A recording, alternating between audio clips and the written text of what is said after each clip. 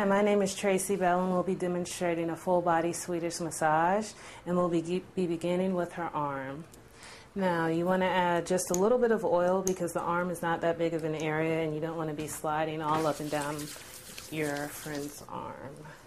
So you just apply the oil nice and evenly. You never want to squirt the oil directly on the person's body because it's just not cute. It's not comfortable. And you want to bring the oil all the way down to your friend's hand.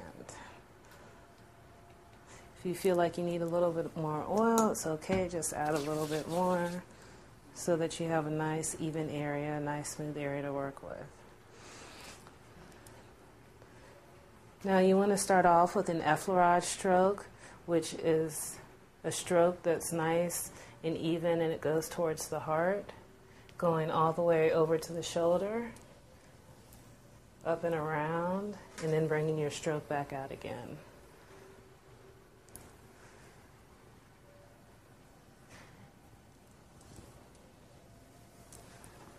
You can even bend the arm and do muscle stripping, which is just taking your thumb all along the length of the muscle, making sure you lean into your stroke so that you don't injure yourself and you're just as comfortable as the person on the table. Maybe not that comfortable.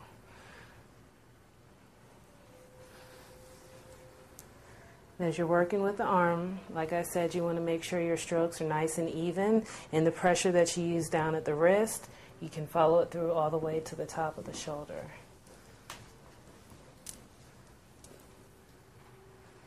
Bringing the stroke all the way down to the person's hand and stretching each one of the fingers individually. You might hear a little pop. That's just gas releasing from in between the joints. It's perfectly fine.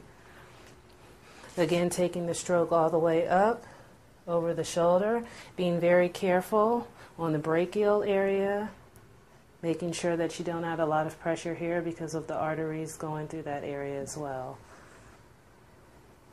So after you've done a few effleurage strokes, which are broadening strokes towards the heart to increase circulation, you can do little tiny petrissage or kneading strokes on the small of the arm. And if your hands are big like mine and you feel like you're not really getting into the muscle the way you want to, you can go back and do muscle stripping all along the length of the muscle, making sure that your pressure is okay throughout the massage. You can do a little bit more focus work by holding the hand and really getting into the wrist and joint area of the hand and working your way slowly up the length of the arm, probably ending at the elbow. The best place to receive massage is in your joints because that's where you do most of your movement from, is your joints. Being very gentle, you go into the palm, starting off with a smoother, softer pressure, and then getting just a little bit deeper so you can work those fingers because most of us are sitting at computers all day and these muscles in our hands tend to get tight. You can do small circular strokes in the hand, working your way from the bottom of the palm up to the base of the fingers, and then going down again and redoing that same process in between each of the fingers. Then you can end it off by stretching out each one of the digits individually,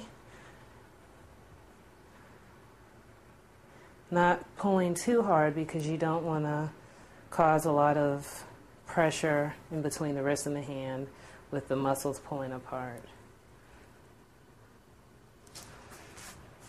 Okay, you can end it with a few effleurage strokes towards the heart, rounding it off at the shoulder, letting your fingers contour on the person's body, making sure that your back remains straight so that you don't have any lower back problems at the end of your massage.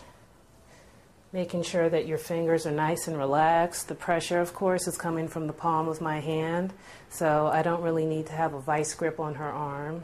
I just naturally allow my fingers to mold and contour with her body.